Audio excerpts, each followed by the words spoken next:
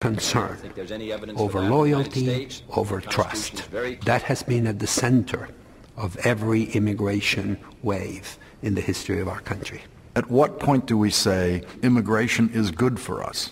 At times of economic anxiety, today or back then, there's always a pushback. When the unemployment rate in our country is below, say, 5-6%, immigration is not an issue.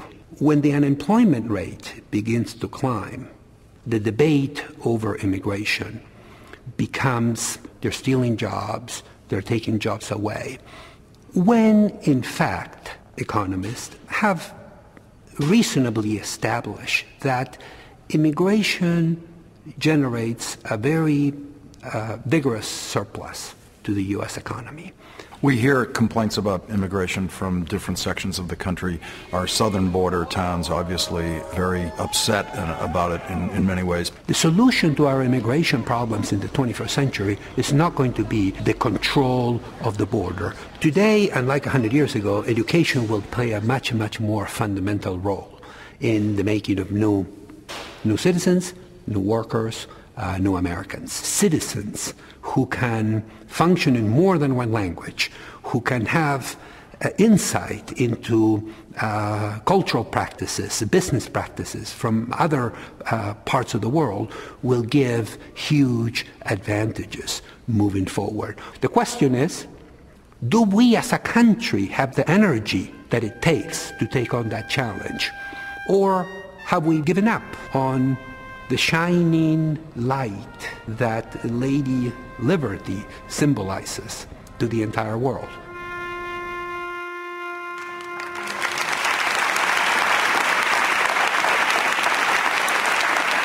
Joining us to talk more about where we've been, where we are going, Professor Marcelo Suarez Orozco. Also joining us, David Shirk, Director of the Transborder Institute and Associate Professor right here at the University of San Diego.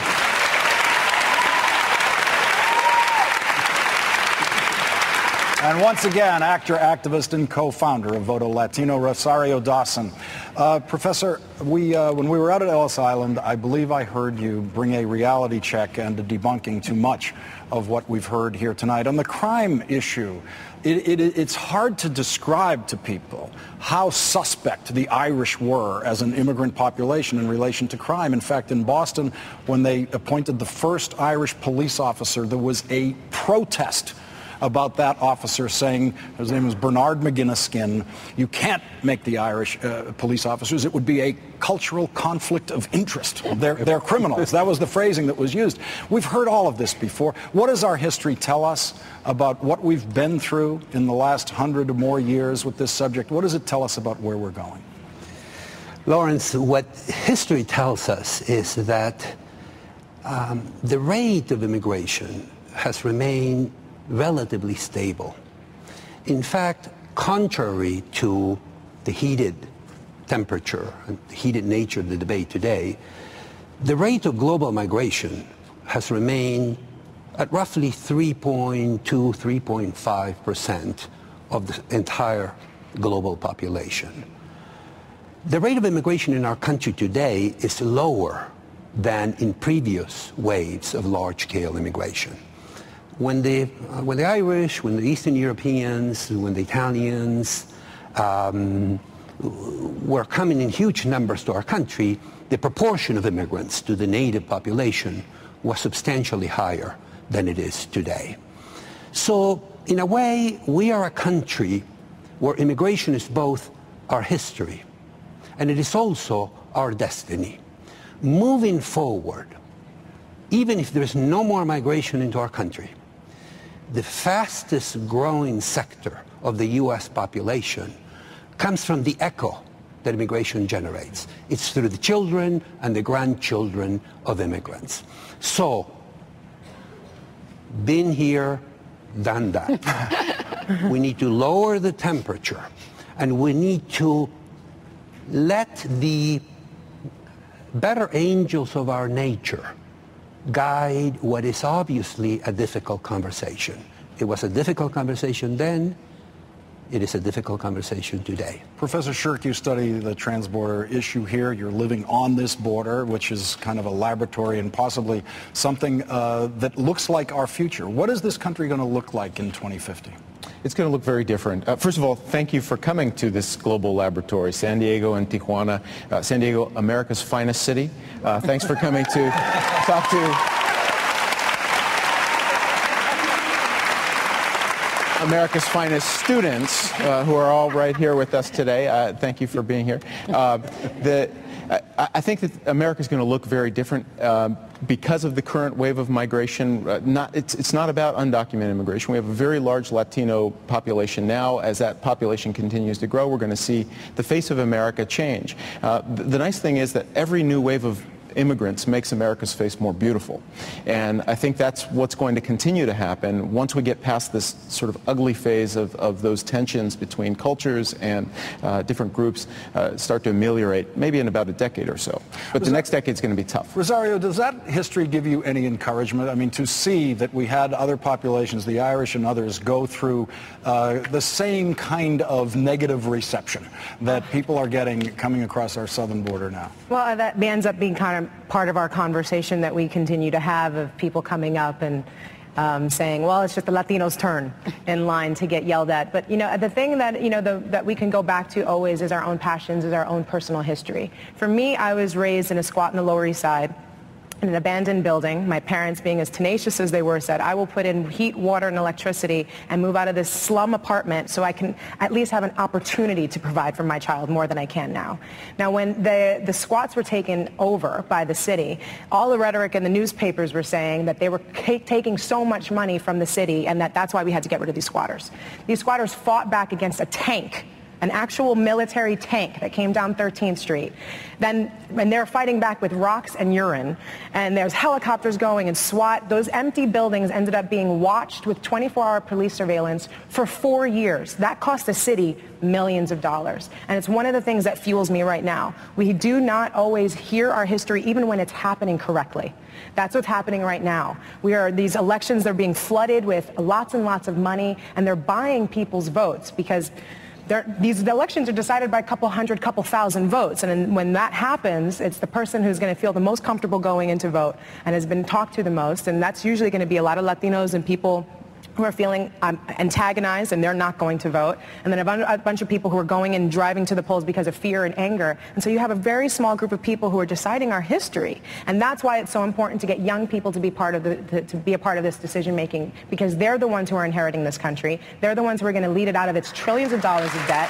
And they're the ones who are going to have to deal with getting a home, health care, and education in this climate, regardless of the color of their skin. We're going to have to break it there. When we come back, final thoughts on the immigration debate and where we go from here.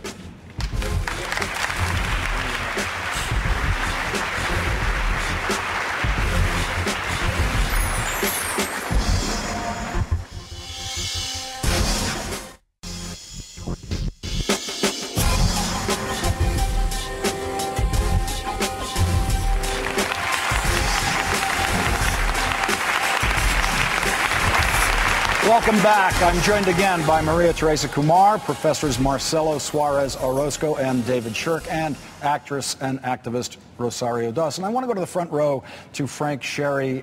Frank runs an organization called America's Voice. It's an organization focused on communications and media in the immigration debate. What do you think, quickly, Frank, gets lost in the way the media treats this issue now? We mainly focus on, is there a problem, when we all agree there's a problem. We don't focus enough on what's the solution. We talk about comprehensive reform, we need to define it. It combines strong enforcement at the border, cracking down on bad actor employers who engage in illegal hiring, and giving people here who are illegal and not criminal a chance to become Americans by meeting certain requirements. Then you got to reform the immigration system going forward so we have a 21st century system. That's why 2/3 of the American people want it. And quite frankly, the only thing that's lacking is the political will to do what the public wants. Maria Teresa, with Voto Latino, you are certainly trying to get Latinos to the polls. It's a nonpartisan group. But what is the impact you expect in a larger, if you could get a larger Latino turnout? Well, I think 2012, everybody's trying to figure out how to win the 2012 election. You need at least 44% of the Latino vote, and we need to change the rhetoric. Lawrence, we all recognize that a perfect bill no one's going to be completely happy with, but as Frank said, it's broken.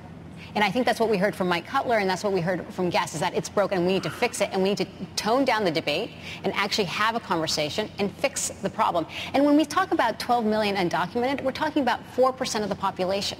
Right? And it's not just Latinos, it's South Asians, it's Chinese, and we have to bring them into the conversation and humanize it, because at the end of the day, if we don't humanize it and we keep talking just statistics, we fail ourselves as Americans. Professor, a lot of misinformation flows in these conversations.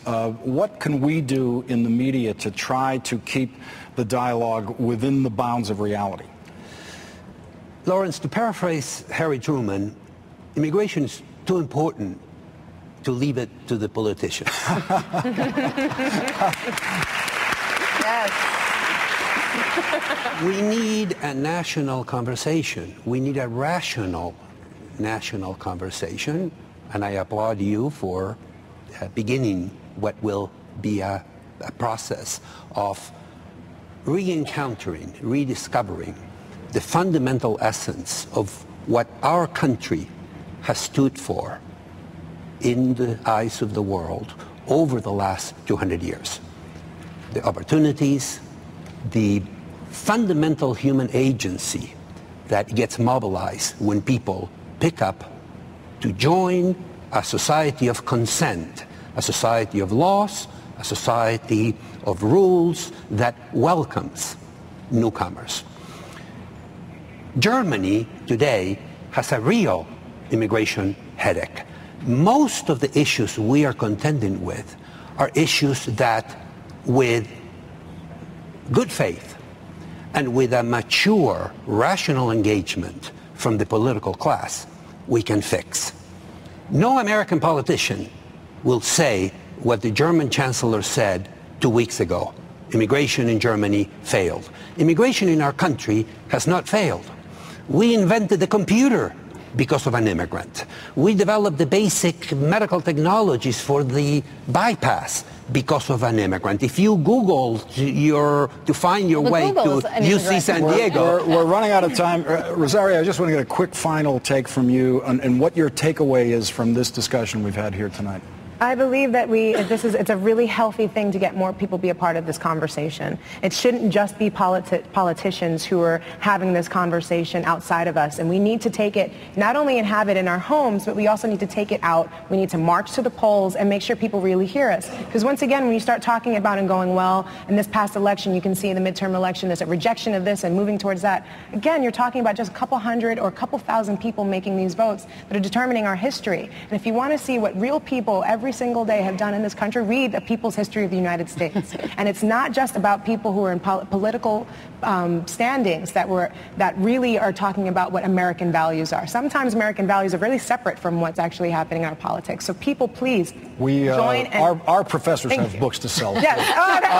And tonight, of course, Maria Teresa Kumar will get the last word. Go ahead, Maria Teresa. The last word. I think what most importantly is we have to recognize that this is an opportunity that is before us, an opportunity to actually modernize our immigration system, bring in the best and the brightest who consent to come here. They consent to come here, and build off of that so that we can continue being a force to be reckoned with in the 21st century.